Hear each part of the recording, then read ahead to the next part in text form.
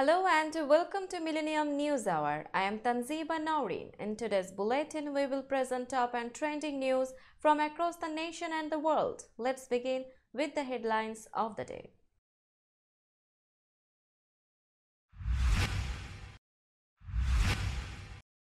Biden announces 2024 re-election bid. Let's finish this job.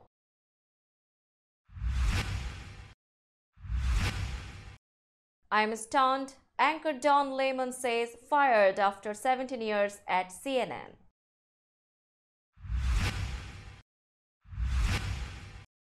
Harry Belafonte, US actor and civil rights activist, dies at 96.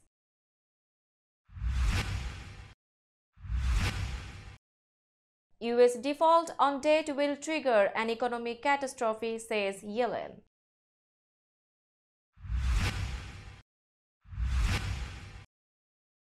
One dead in Oklahoma college shooting, suspect in custody.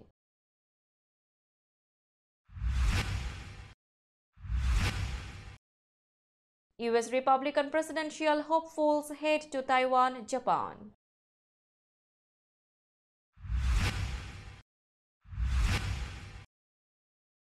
US charges North Korean bank official over crypto laundering.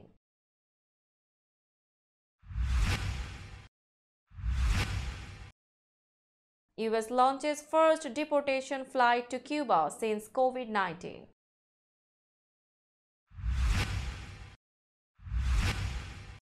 Netflix to drop $2.5 billion on Korean content after Squid Game mania.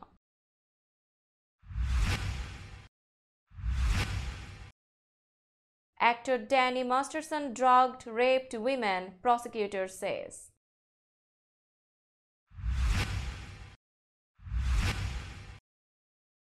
Ukraine's allies denounce cynical Russian meeting at UN.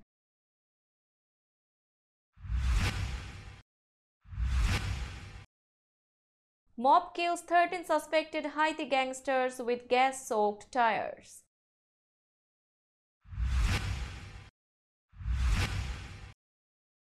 Two killed, 10 wounded as Russian forces hit Ukrainian museum.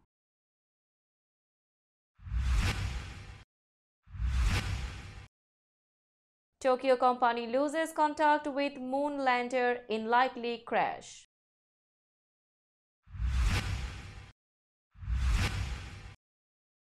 Kenya cult deaths hits 90 as authorities expand operation.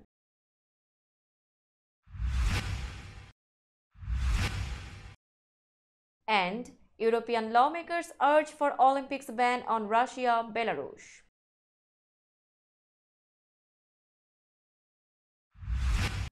You are listening to Headlines Now News in detail. President Joe Biden on Tuesday formally announced that he is running for re-election in 2024, asking voters to give him more time to finish this job and extend the run of America's oldest president for another 4 years.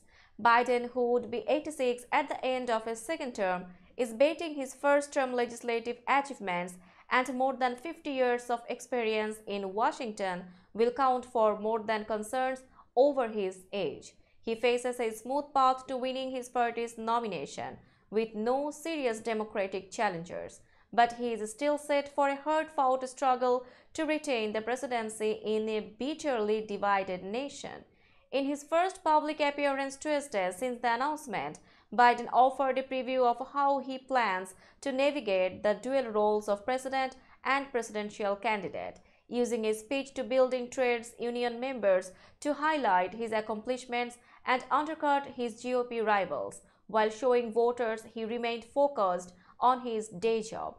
Greeted by a raucous crowd of building trades union members, a key base of Democratic support, with "Let's Go Joe" chants, Biden touted the tens of thousands of construction jobs being created since he took office that are supported by the legislation he signed into law.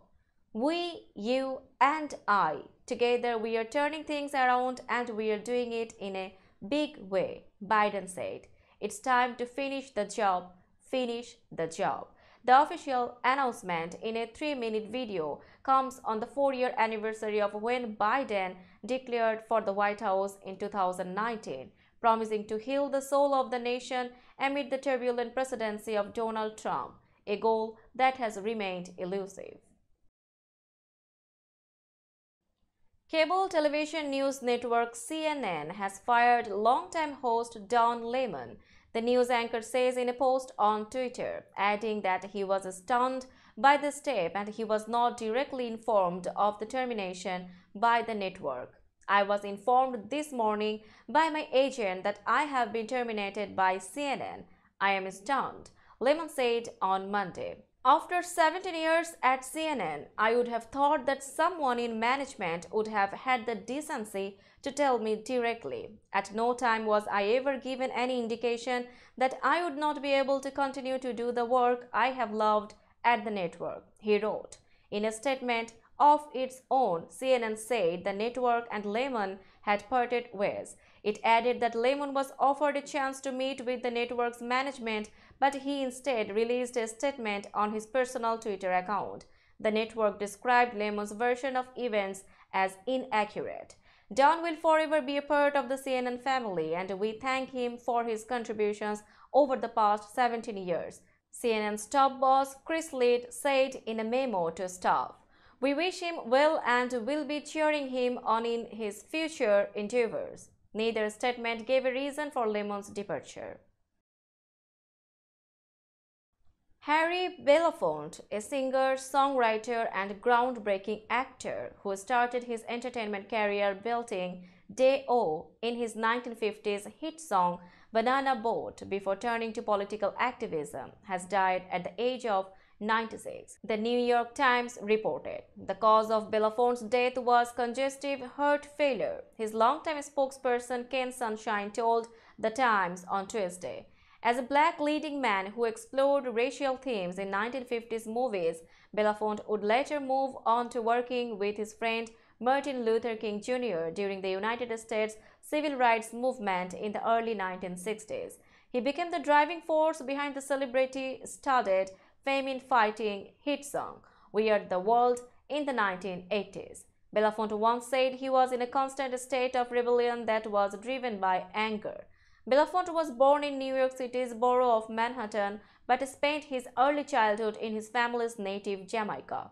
Handsome and suave, he came to be known as the King of Calypso early in his career. He was the first black person allowed to perform in many plush night spots and also had racial breakthroughs in movies at a time when segregation prevailed in much of the U.S. U.S. Treasury Secretary Janet Yellen on Tuesday warned that failure by Congress to raise the government's debt ceiling and the resulting default would trigger an economic catastrophe that would send interest rates higher for years to come. Yellen, in remarks prepared for a Washington event with business executives from California, said a default on United States debt would result in job losses while driving household payments on mortgages, auto loans, and credit cards higher. She said it was a basic responsibility of Congress to increase or suspend the $31.4 trillion borrowing cap, warning that default would threaten the economic progress that the United States has made since the COVID-19 pandemic. A default on our debt would produce an economic and financial catastrophe, Yellen told Sacramento Metropolitan Chamber of Commerce members. A default would raise the cost of borrowing into perpetuity. Future investments would become substantially more costly. If the debt ceiling is not raised, U.S. businesses will face deteriorating credit markets, and the government will likely be unable to issue payments to military families and seniors who rely on Social Security, she said.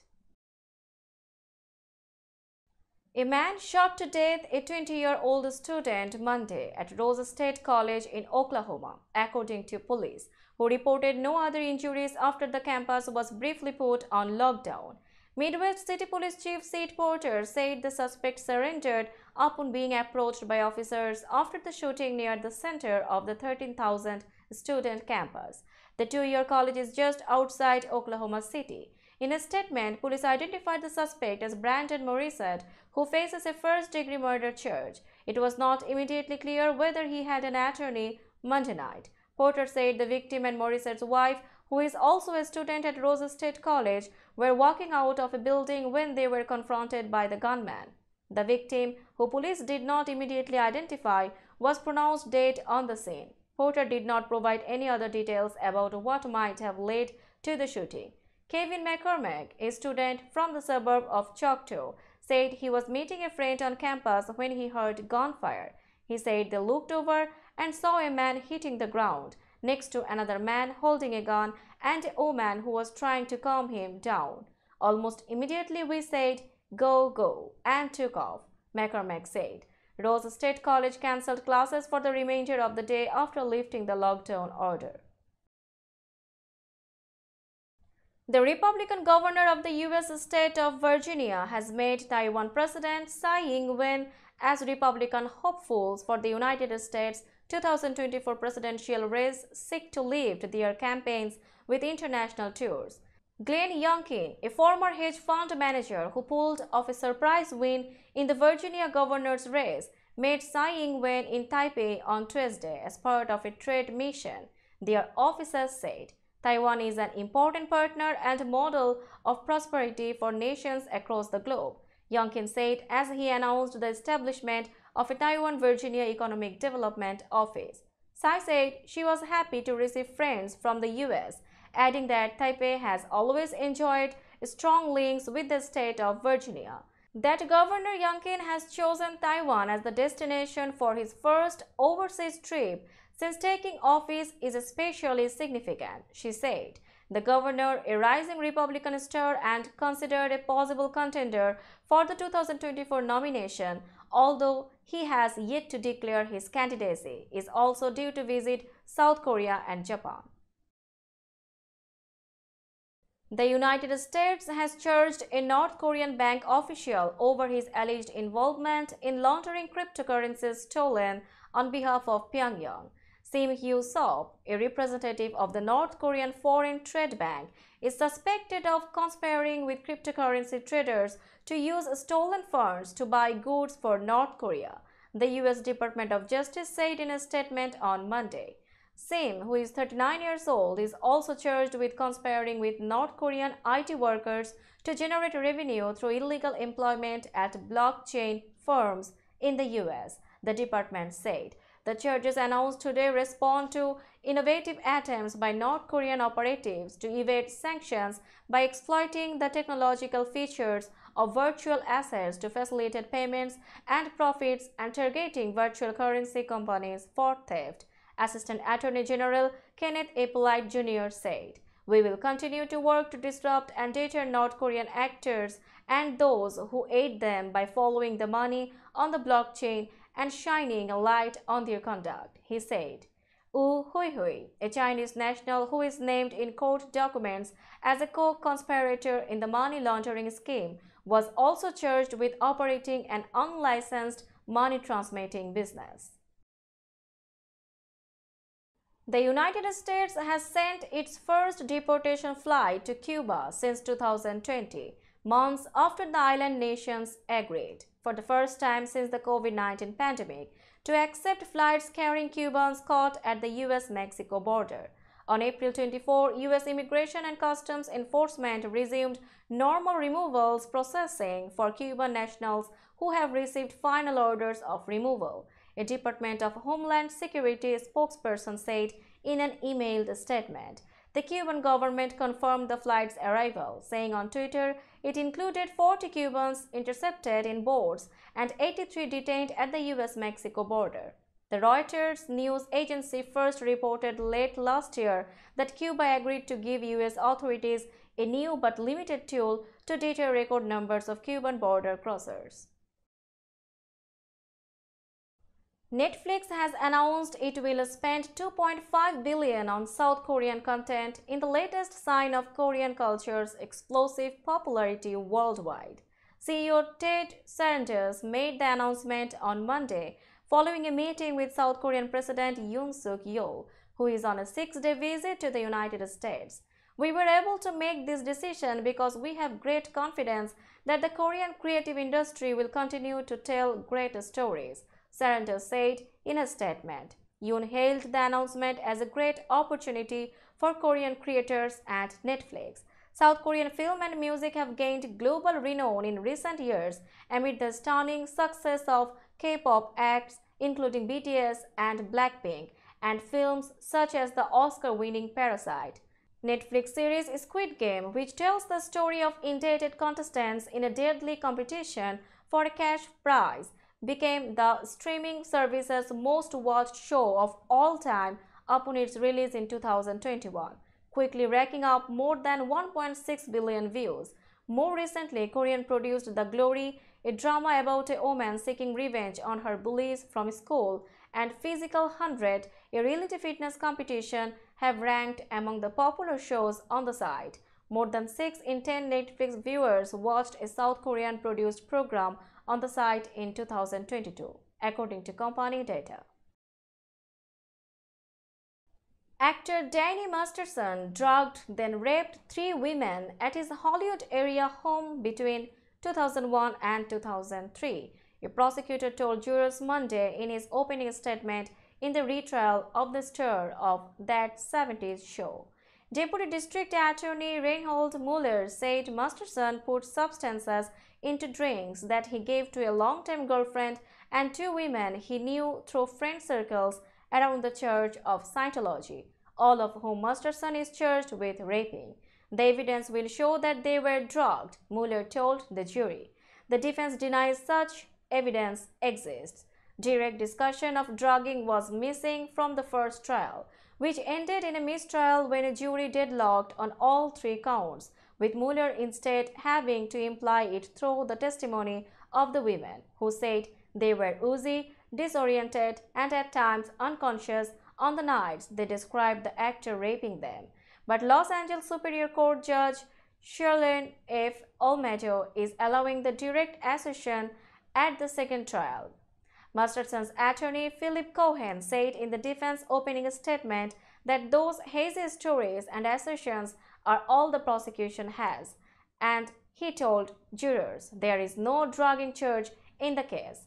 Attorneys for both sides acknowledge that there is no forensic evidence of any substances Masterson may have given the women because the police investigation that led to the 2 trials did not begin until about 15 years after the events. Now it's time for global updates.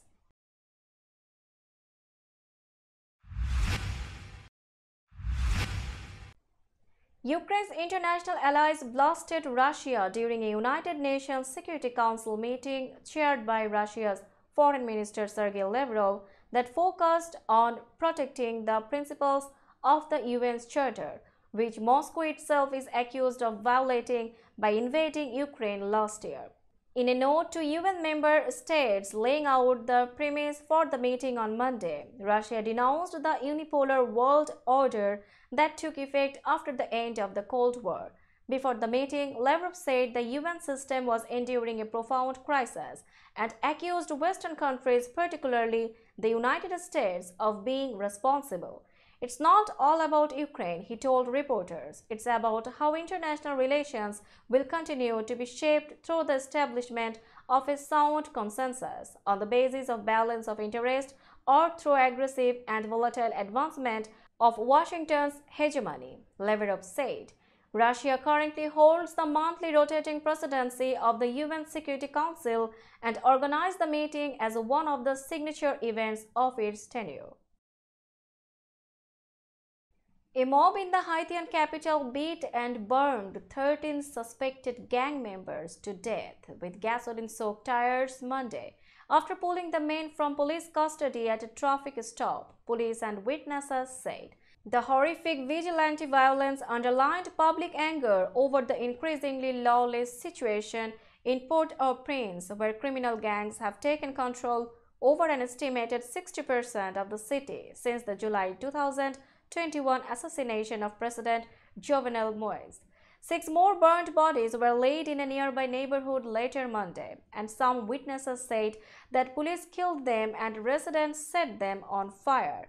Haiti National Police said in a brief statement that officers in the city's Canopy Verde section stopped and searched a minibus for contraband early Monday and had confiscated weapons from suspects before they were unfortunately lynched by members of the population. The statement did not elaborate on how members of the crowd were able to take control of the suspects. A Russian missile hit a museum building in a Ukrainian city on Tuesday, killing at least 2 people and wounding 10 others, part of a relentless barrage that comes as Ukraine is readying its forces for an expected spring counter-offensive. Ukrainian officials said the Russian military used S-300 air defense missiles to attack Kupiansk in the Kharkiv region, hitting the Museum of Local History in the city center. The Russian military has repeatedly used S-300s, which Ukraine's air defenses can't intercept, to attack ground targets. Ukrainian President Vladimir Zelensky posted a video from the site that shows the ruined building and emergency responders examining the damage. The terrorist country is doing everything to destroy us completely, Zelensky said. Our history, our culture, our people. Killing Ukrainians with absolutely barbaric methods. Zelensky said that a museum worker was killed, and Kharkiv regional governor Ole later reported that the body of another victim was pulled from under the rubble. Senehyubov said that 3 people were hospitalized and 7 received minor injuries. A Japanese company lost contact with its spacecraft moments before touchdown on the moon Wednesday, saying the mission had apparently failed. Communication ceased as the lander descended the final 33 feet, traveling around 60 mph. Flight controllers peered at their screens in Tokyo, expressionless as minutes went by with no word from the lander, which is presumed to have crashed. We have to assume that we could not complete the landing on the lunar surface, said Takeshi Hakamada, founder and CEO of the company iSpace. If it had landed, the company would have been the first private business to pull off a lunar landing. Only 3 governments have successfully touched down on the moon: Russia, the United States, and China. An Israeli non-profit tried to land on the moon in 2019, but its spacecraft was destroyed on impact. The 7-foot lander Japanese lander carried a mini lunar rover for the United Arab Emirates and a toy-like robot from Japan designed to roll around in the moon dust. There were also items from private customers on board. The death toll at a ranch in coastal Kenya that is owned by a pastor who is accused of leading a religious cult and ordering his followers to starve themselves reached 90 on Tuesday, as the country's interior minister announced an expanded operation at the site. The new figure came after police exhumed 17 more bodies. The total number of those rescued while starving at the ranch now stands at 34. The Kenya Red Cross Society's latest figure on the number of missing is 213. Pastor Paul Mackenzie, who heads the Good News International Church, is accused of luring his followers to the ranch near the town of Malindi. He allegedly told them to fast to death in order to meet Jesus before burying them in shallow graves spread across his land. He was arrested after police raided the property earlier this month, and he remains in police custody. Interior Minister Kittur Kindiki said that the security team will upskill search and rescue missions to save as many lives as possible. Now it's time for business news.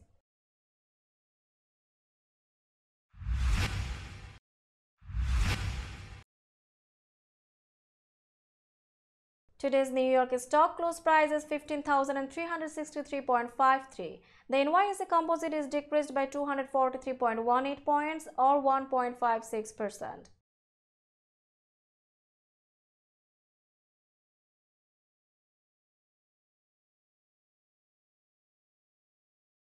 Tokyo stock close price is 28,620.07. The Nikkei 225 index is increased by 26.55 points or 0.09%.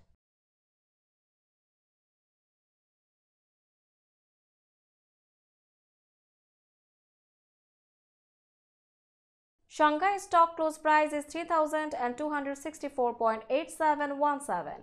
The Shanghai Composite Index is decreased by 10.54 points or 0.32%.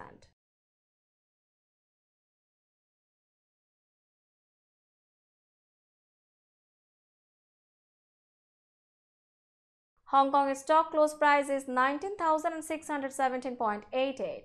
The Hang Seng Index is decreased by 342.06 points or 1.71%.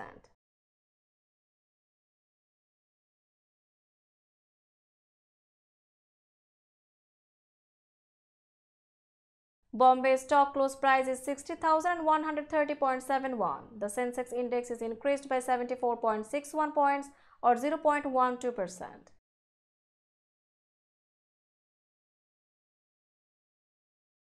Let's have a look on today's sports story.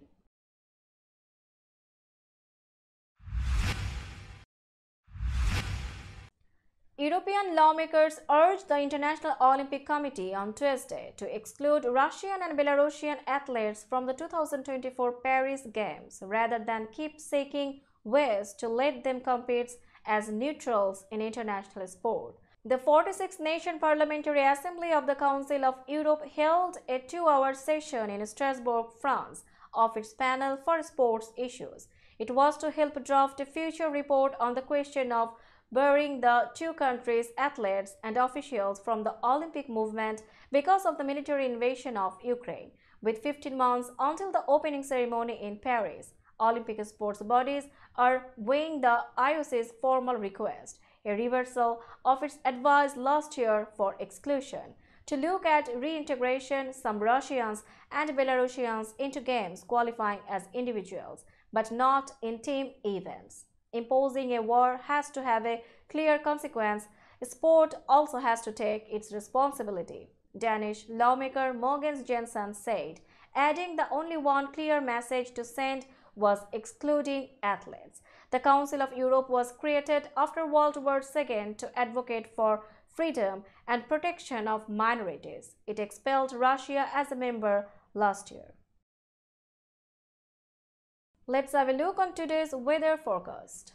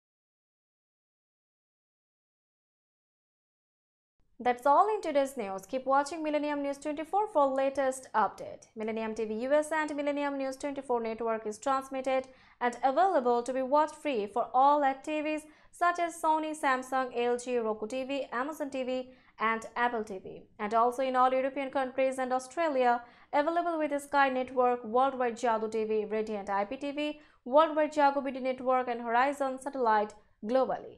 Stay connected with us for all types of informative and entertainment program. Thank you.